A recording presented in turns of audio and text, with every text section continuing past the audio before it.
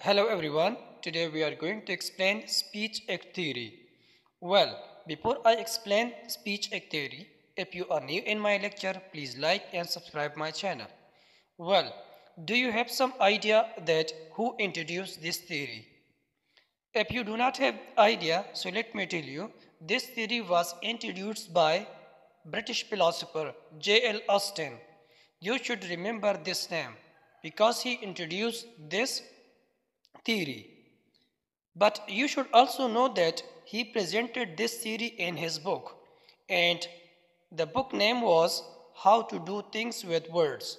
But what actually speech act theory is?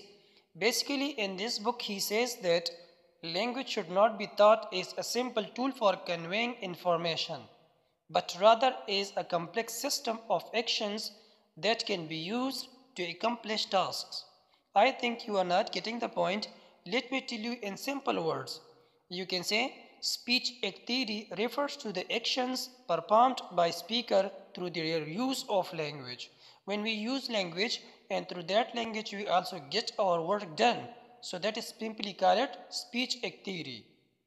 Or you simply say that whenever we talk, so we do not use only language to convey information, but we perform various types of actions such as making statement, asking questions, giving commands, making promises, and so on.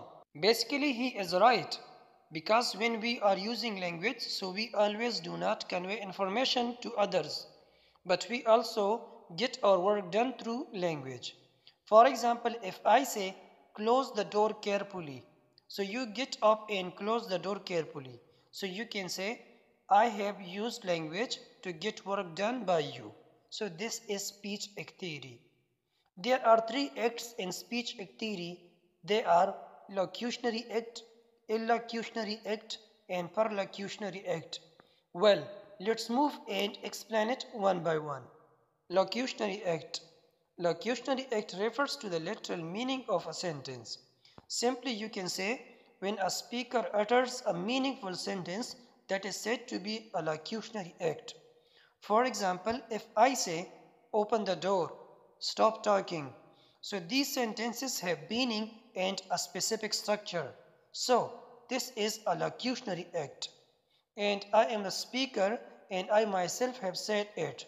So simply you can say that when a sentence has a meaning and it has a specific structure and it is said by a speaker, so that is said to be a locutionary act. And along with that, you need to remember that a meaningless sentence cannot be considered as locutionary act because locutionary acts must be meaningful. Well, if you are not getting the point, when we explain illocutionary act and perlocutionary act, so then you will understand it. Well, illocutionary act.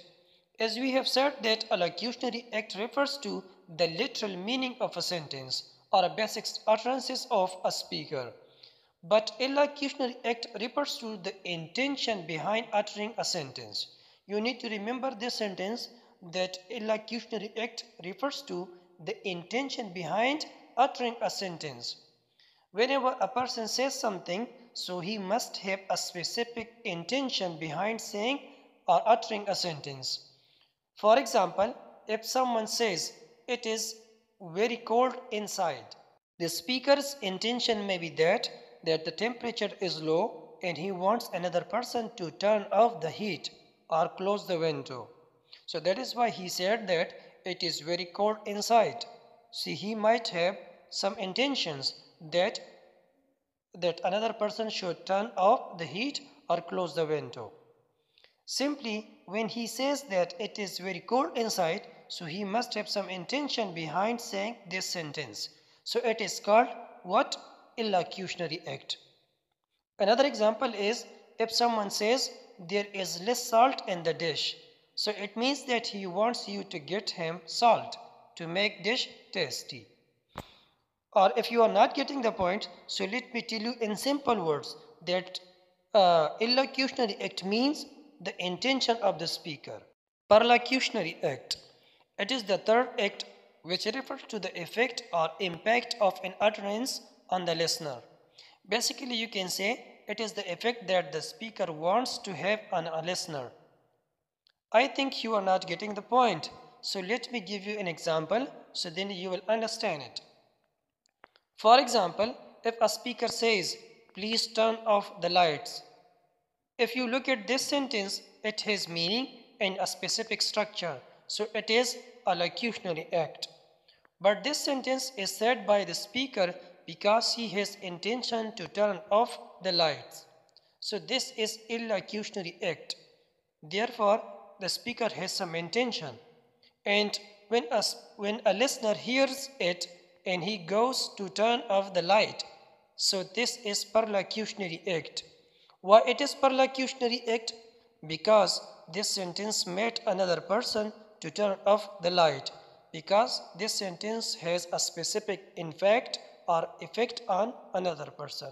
Another example is if a speaker says, close the door carefully.